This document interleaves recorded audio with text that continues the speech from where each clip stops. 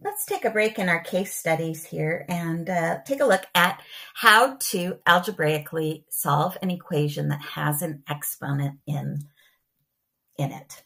In this case, what I'm trying to do is solve for this r variable right here. Remember that your goal when you're trying to solve an equation is you want the letter to be by itself so that you can actually do the calculations and see the value that you want. If you look at the problem right now, I have 3 different numbers on the same side of the equation as the r. I have a 310, a 5, and a 1. And I'm going to need to get rid of all of these in order to get the r by itself. So this is going to be a 3-step equation to solve. I get rid of each of these numbers one at a time. Now, the numbers that I get rid of have to be in the correct order. Basically, we're doing reverse order of operations. This number out here is being times. This 1 is being added, but it's inside the parentheses, and this 5 is in the exponent position. If we're undoing things, we want the thing that's farthest away from the r. In this case, that's this 310 that's being multiplied. Because it's being multiplied, I can get rid of it by dividing on each side. On the right-hand side, the 310s go away, and I'm left with just 1 plus r to the 5th power. And then I need to divide 650 by 310. So I'll pull my calculator out here. I've got 650 divided by 310. And in this case, I get this 2.09677 number.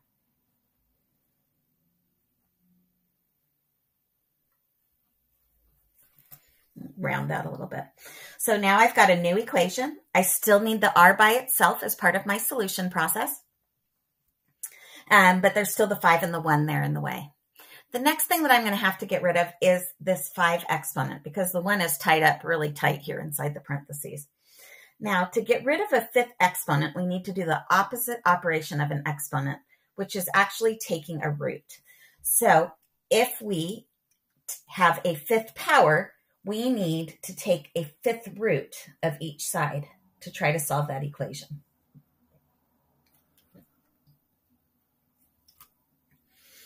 All right, well, how do we do that? On the right-hand side, the 5th root and the 5th power undo each other and leave me just with 1 plus r. I don't even need the parentheses anymore because that's all that's left. On the left, I have to take this 5th root of 2.0968. Now, remember our exponent button in Desmos is located right here, the A to the B button. The root button is located just underneath it, which is convenient. A to the B does the power, the nth root undoes the power. So I'm going to go ahead and push that nth root button, and it's waiting for which root you want. So it's blinking right there. I want the 5th root, so I'm going to type 5 in where that exponent button is, or that upper button in front of the root. Now I want to move inside my square root symbol there. And this time I want to take this 5th root of 2.0968.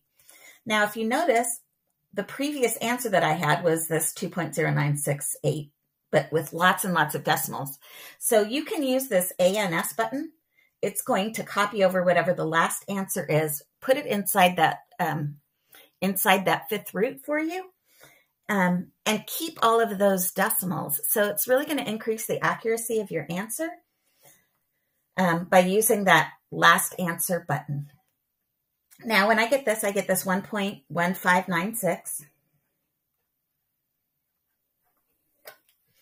And now the r is almost by itself. The last thing that I have to do to get the r by itself is to get rid of this 1. It's being added, so I'm going to subtract 1 from each side. And again, I have the last answer right there on Desmos. That's what I want it to subtract. So I hit the answer button for it to copy down, do -1. And there's my final answer value for r, 0.1596.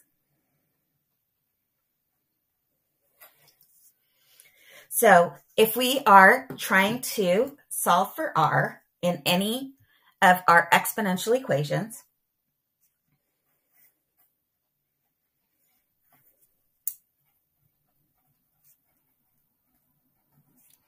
start with I'm going to just kind of write out some steps in general because the order that you do this in and the steps that you do to solve these equations is the same every single time. So here's our general formula, right? The first thing that if we want to get the r by itself, we have to get rid of the a, the 1, and the n. So the first thing that you're going to do is divide each side by the a.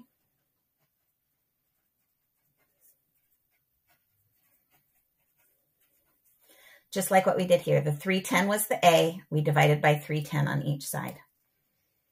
The second thing we need to do is to get rid of the exponent.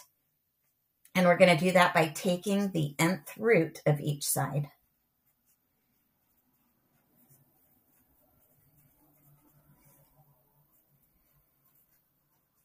So here our power was 5, so we take the 5th root. Here our power is n, so we take the nth root, whatever that's going to be.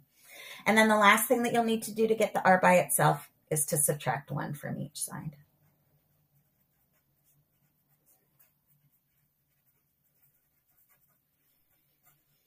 So just a bit of an algebra review here, or it may be new if you haven't seen how to solve equations with powers before, but all that you need to remember is that if you have an exponent, the opposite operation of an exponent is the nth root, and then we just need to find that function on our calculator. It's real easy to find on Desmos. On some of the other calculators, it's kind of hidden in some of the menus.